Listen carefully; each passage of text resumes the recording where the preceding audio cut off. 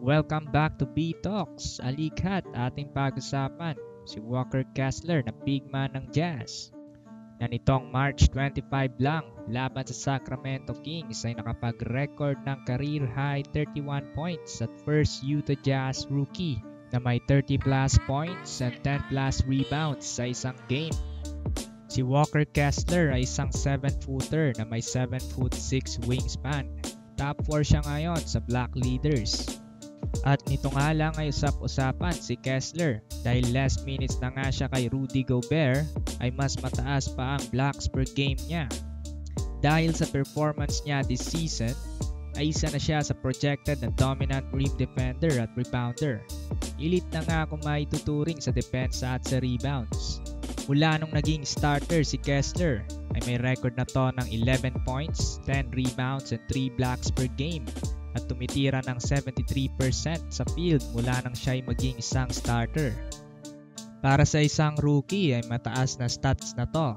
Nag-average to ng 3.1 offensive rebounds per game na nagre-create ng opportunity na siya ay makapuntos at second chances na din para sa kanyang team. Nag-average din ng 2.3 blocks per game, pang-apat sa NBA ngayon. Mabilis, timing, hand and eye coordination ay walang katulad para sa kanyang age, na alam naman nating mag-i-improve pa sa future.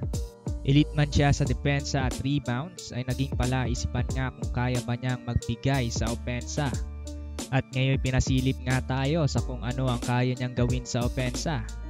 Tara't ating panoorin ang opensa niya laban sa Sacramento Kings kung saan siya nakakuha ng career high. Nice cut from Walker Kessler with the assist of Toscano. And good points for taking advantage sa mismatch. Alam niya kung paano gamitin ang kanyang height. Another good cut from Kessler. And a hustle para balagbagin ang basket. May pagkahalimaw nga talaga ang batang to. Kita naman natin na mataas ang offensive awareness ni Kessler. Kung paano siya mag-take advantage pag mismatch ang nagbabantay sa kanya at kung paano niya kino-convert ang magandang depensa kapalit ng opensa. 21 years old pa lamang at alam nating mag-i-improve pa to. Only time will tell, ika nga ng iba. Ano sa tingin nyo? Kaya nga ba niyang maging superstar?